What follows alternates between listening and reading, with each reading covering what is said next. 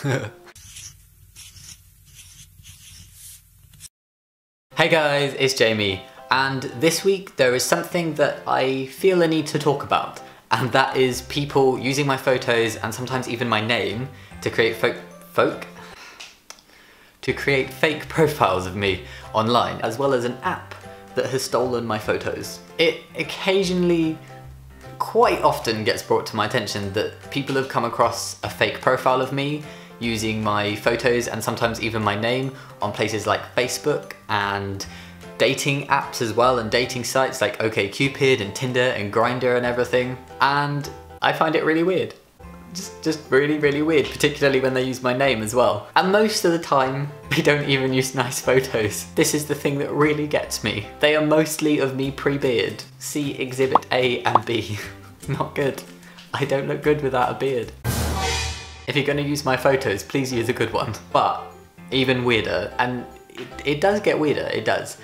An app on the Apple App Store uses my pre-T to 3 years on T comparison photos to show the gender changing powers of that app without my permission. I only found out about it through a Tumblr message where somebody sent me a screenshot of the app and let me know.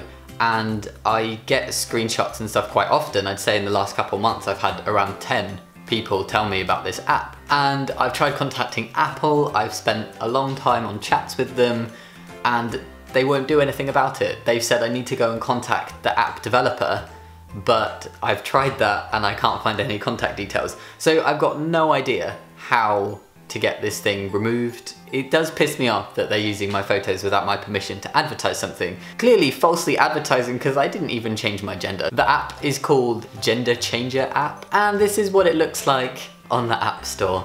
Ta-da! But, and this is the bit I find really funny, they even went to the effort of editing out the box of testosterone that I was holding in the pre-T photo. Give me back my testosterone, I need that. Completely pointless. It's still the easiest spot the difference ever. And I'm not even talking about the differences that they may want to advertise. So yeah, just so you guys know, I'm aware of this app. I have tried to do something about it, but I can't seem to find any solution. It does piss me off. I'm not thrilled that they're using my photos in this way. They absolutely do not have my permission. But yeah, I really don't know how to get them to stop. Any suggestions would be greatly appreciated, but I thought I would just make a fun little video about it and make light of the situation. But I just want to say I really do appreciate whenever you guys let me know that you found a profile using my photos or my name or whatever. It's really awesome. I find it so weird that people do that, and I do like to find out about it so that I can report and, you know, get that shut down. So yeah, as always, thank you so much for watching, and I will see you next week. Bye!